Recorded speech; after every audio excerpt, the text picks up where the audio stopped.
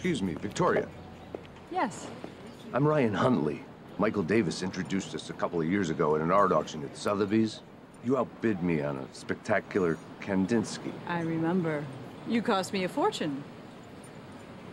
Forgive me for being indelicate, but your husband asked to retain me as his divorce attorney. And you just happened to run into me here.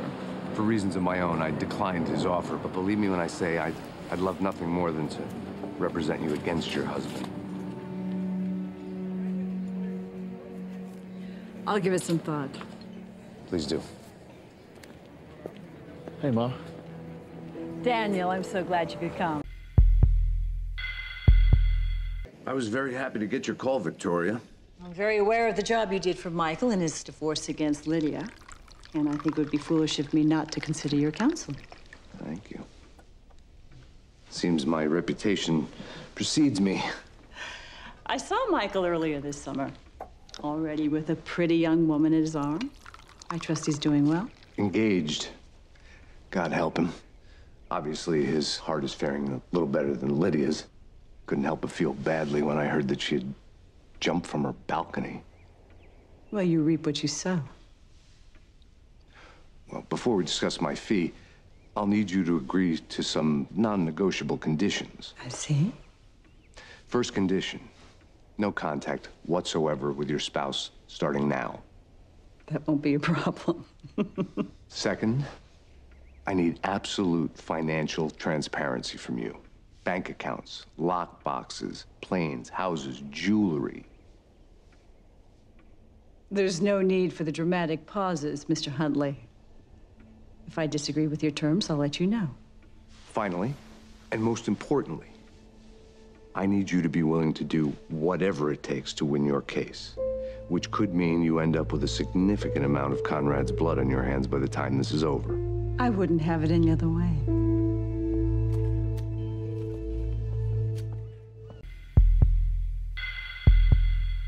First on the docket is the triplex on Fifth Avenue. Conrad can have it. Well, you just spent $500,000 redecorating it. The chalet in Aspen. I despise the cold. The house on Fisher Island. Rather than wasting more time here, let me make this simple. My client is willing to give up her rights to every piece of property, except Grayson Manor. Because your client knows that this property is worth more than all the other properties combined. And as for the art, all she's asking for is the Renoir, the Pollock, and the Henry Moores. And the Kandinsky. Well, what about the de Kooning I bought you for your 40th, the one you said you couldn't live without? Well, like so many things, it hasn't aged well. Against my advice, Miss Grayson is being more than fair here. In addition to her share of the finances, all she's asking for is one house, a few pieces of art, and, of course, Charlotte. Mr. Grayson is seeking sole custody. That's out of the question. Charlotte came to live with me of her own volition. I'm just trying to honor that choice. The only thing you've ever honored is your own ego. You've been on a campaign to alienate her from me for years. Charlotte needed no provocation. Victoria was recently caught on camera confessing that she'd wished our daughter had never been born. You're reprehensible. Why don't we table this for now? I concur. I took the liberty of glancing through the prenup that Victoria signed back in '86. We'll be using this as the basis for any financial discussions going forward. Actually, Barbara, we won't. See, Victoria was pregnant when she signed the prenup, which by any court's definition would qualify as duress. Therefore, she's entitled to a full 50% of all assets accrued during the marriage. Duress. Marrying me was the best thing that ever happened to that woman. We'll see you in mediation.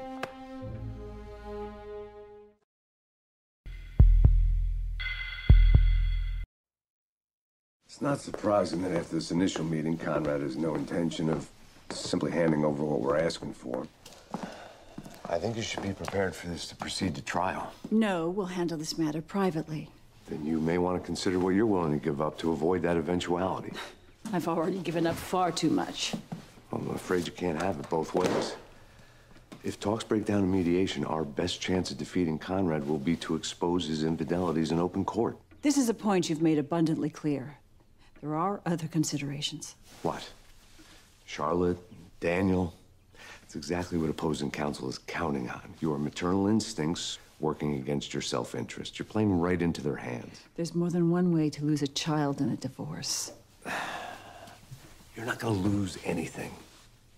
I happen to be quite good at what I do, Victoria, but I can't do anything unless you start trusting me. You said you were willing to get your hands dirty. Well, that time is fast approaching.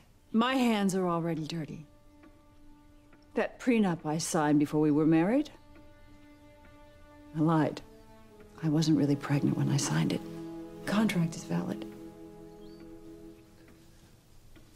And as far as Conrad knows? I miscarried at 10 weeks. That's exactly the kinds of secrets you agreed not to keep from me.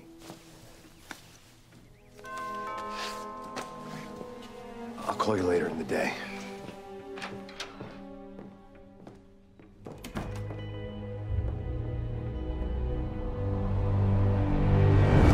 I want to know why you dropped my father's appeal. I'm sorry, Miss Clark. That's privileged information. Not anymore. I don't know if you heard, but my father was murdered in prison. And as far as I'm concerned, you're just as guilty as the man who stabbed him to death. What is that? Every bit of evidence you could have used to prove his innocence. They got to you, didn't they?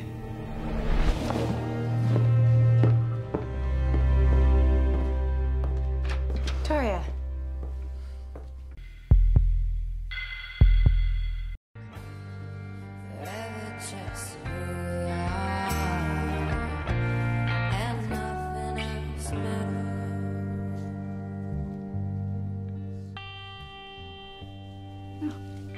I shudder to think what you charge for a late-night house call. Trust me, this is one bill you should be delighted to pay. I found a doctor who's willing to manufacture the documents necessary to prove you had that miscarriage. In the eyes of the law, Conrad's prenup with you is null and void. And nothing else matters.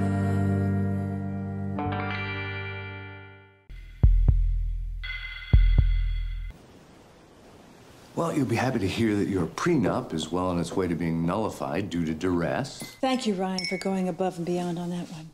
Where do we stand with Charlotte? Well, at this time, there's no compelling legal argument to force her back home with you. But believe me, I'll continue to dig. Right now, my main concern is your interest in Grayson Global. Seems Conrad is seeking to divest you of your stock in the company. Is he insane?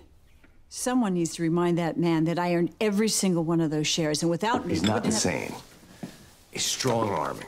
But before we go into the ring with them on this, I think it'd be wise if we set up a little insurance policy. We need Conrad to restore Daniel's access to his grandfather's trust. You're asking me to involve my son in this? Well, by his own declaration, he's already involved, and he's on your side. Combine Daniel's shares with yours. And we control the company. Right. Unfortunately, we can't simply ask Conrad to release Daniel's stake in the firm to him. He'd put together the pieces immediately. But we're not going to ask. Daniel is. Then it becomes a simple question of loyalty. Conrad's to Daniel, and Daniel's to you.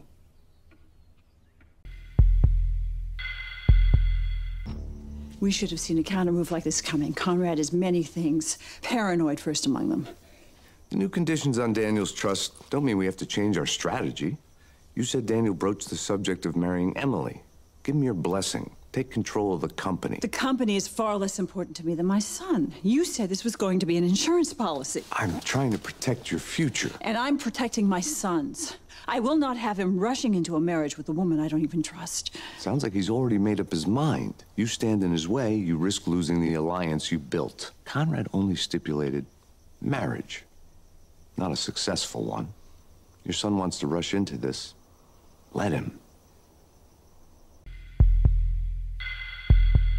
Conrad's got a half-dozen offshore entities holding multi-currency bank accounts in Denmark and Spain.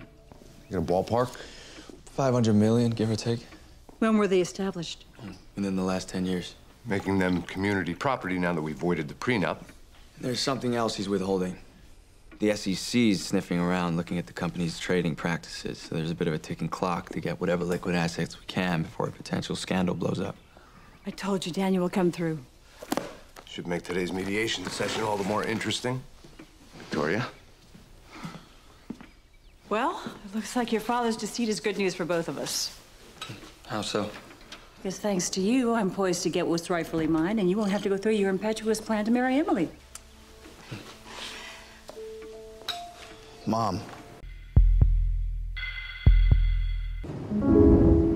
Let's get right to this, shall we? There have been some rather interesting discoveries in our research into Mr. Grayson's finances. There have also been some interesting discoveries about your client's past indiscretions. Any infidelities my client may have participated in from a legal standpoint was voided by your client's affair with Ms. Davis. I'm afraid we're talking about a much more serious breach of trust here, Ryan. You've breached our disclosure contract, Victoria. And not for the first time. How do you expect me to represent you when I can't even trust you? I told you I had an affair. Well, you didn't tell me it was with David Clark, or that Charlotte could possibly be his daughter. What are you doing? Well, our late head of security had a number of subcontractors he hired for various tasks. Looks like I'm going to be needing one of them. For what? Mason thinks that his tapes were destroyed in a fire, but I know damn well it was deliberately set in order to cover the theft. By whom? Ashley, please invite Amanda Clark up this afternoon for tea. Do not take no for an answer. Sit down. I don't take orders from you.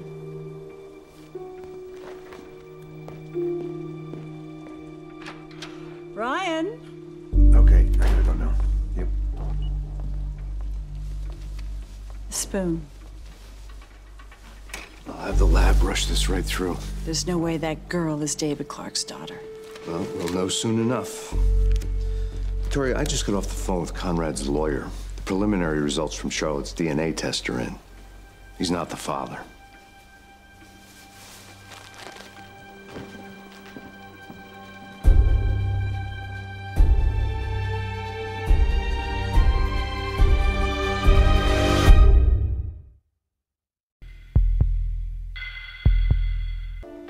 Despite the DNA results, Mr. Grayson has no intention of voiding Charlotte's trust fund. Oh, very generous of you. She's not to blame, after all. She does realize that means we're done with the idea of mediation. You really want a protracted trial? You know, you'll both be skewered in the media. No, somehow I think it's my soon-to-be ex-wife who's going to draw the most unflattering spotlight. I need to speak with her in private. That might not be the best. No, I would advise against that. It's not a request.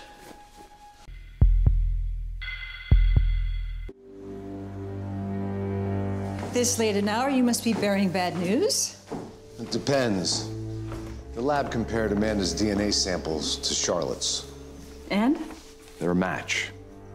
They're definitely half-sisters. That means she really is Amanda Clark. I don't believe it. There is something more serious I need to discuss with you, Victoria. About my services in your legal affairs. Allow me to help you, Mr. Huntley. You're fired.